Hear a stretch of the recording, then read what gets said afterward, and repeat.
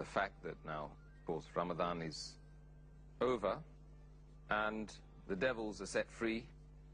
Many of the youth, not to mention other people, adults as well, will revert to their bad habits of watching television.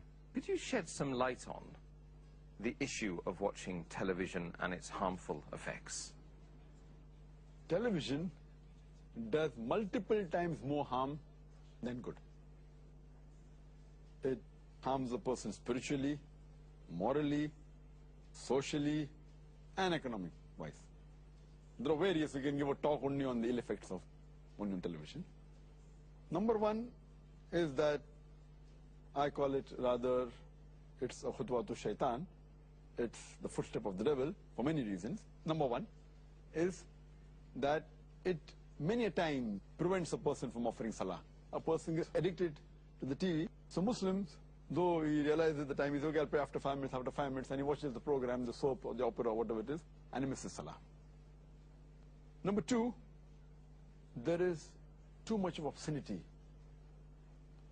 on the television. Normal channels that you see, the entertainment channels, you find so much of obscenity. And Allah says in the Quran in Surah Nur, chapter number 24, verse number 30, say to the believing man that he should lower his gaze and guard his modesty. Whenever a man looks at a woman, if any unashamed thought, any brazen thought comes in a man, he should lower his gaze. The next verse speaks for the woman, Surah Nur, chapter 24, verse number 31. Say to the believing woman that she should lower her gaze and guard her modesty.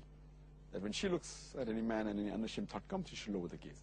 So now, how can a Muslim watch television on which you find ladies without hijab, immodest, many of them, the clothes that they wear, they expose more of the body than cover their body. So but natural, most of the channels that you see, more than 99%, you can safely say, more than 99% are haram, as far as Islam is concerned. People give excuses, oh, why not news channels? Even news channels, the ladies that they come, you know, they dress up, they're not having hijab, etc. And the obscenity that is there, it is tremendous. And there are many reports, which if time permits, I'll tell you later on. So first is obscenity on the television. Number two is the extravagance. That when we see any channel, the advertisements, they entice a person to buy things which are not required. You may see a latest car that's launched in the market, and your desire will be there to buy it. You may want a very big house, or things which aren't required of luxury, extravagance, as Allah says in the Quran in Surah Isra, chapter number 17, verse number 26 and 27. That do not be extravagant, do not be a spendthrift. For verily, the person who is a spendthrift is the brother of the devil. The fourth point is that it leads unnecessary. There's too much of glamour and fame. The person tries to get involved in that glamorous world, seeing the actors and the other people, and they try and imitate them, they try and emulate them. They become the idols and they become the heroes rather than Muhammad Sallallahu Alaihi Wasallam and the Sahabas.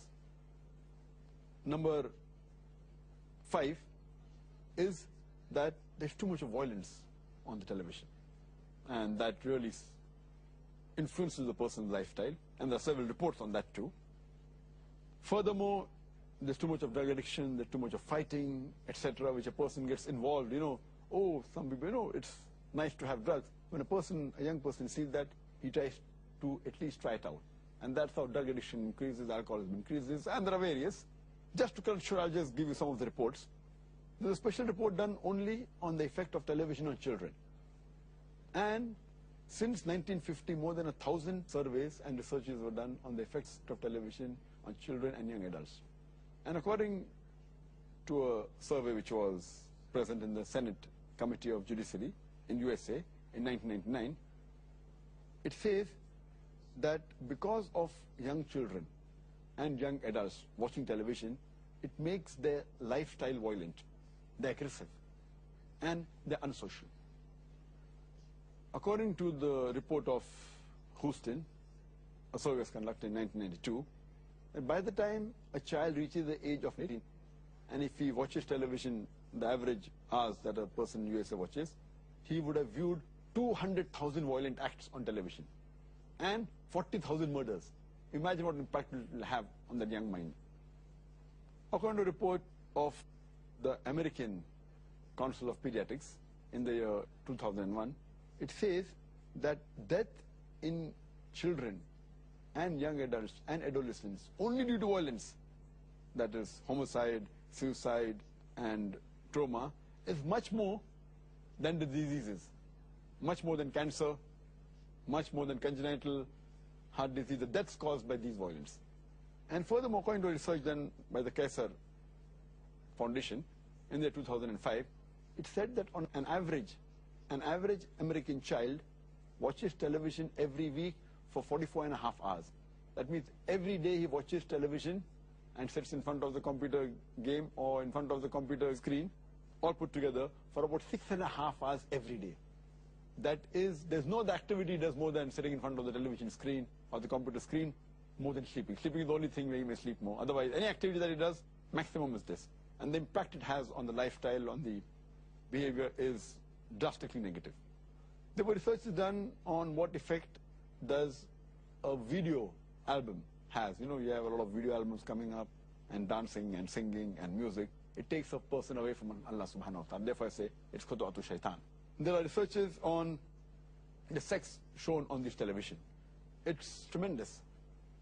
Maximum number of channels on the satellite TV. In America, it's pornographic channels. In UK, it's pornographic channels.